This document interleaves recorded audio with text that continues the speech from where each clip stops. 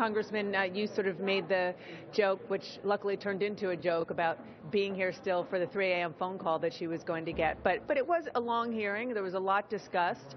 I know that your role was to talk a lot about how it was political, since you are on the Democratic side. But there were a few things that came up and came through with the hours and hours of hearing. Did you learn anything new? Well, I mean, this is the thing. We really didn't learn anything that the other 8 investigations hadn't covered.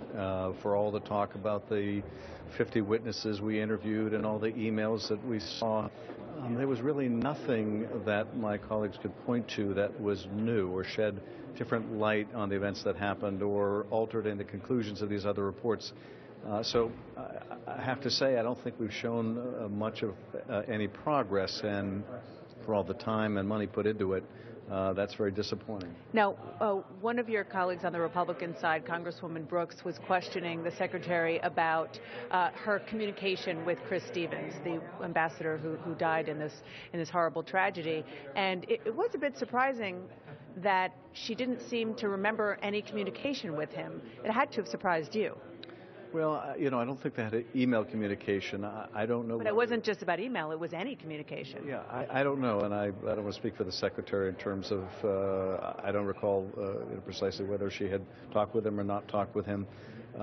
But she did make it very clear in terms of the issue that we're concerned about here, that he never did communicate directly with her on security. And he knew a way to reach her.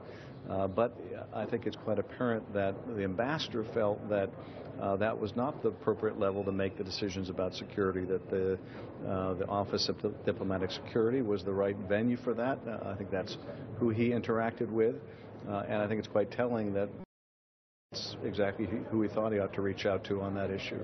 And the fact that there were so many requests for security, I mean, maybe she's not responsible for security, maybe she is, but the fact that there were so many requests that went unanswered, as somebody who is a member of this oversight committee, this select committee, that has to bother you.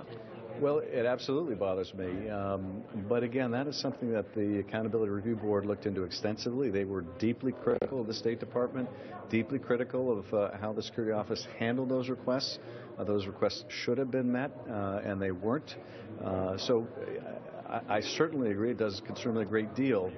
But that's not new ground. We've known that for years now. We've known that those mistakes were made, and they were serious mistakes.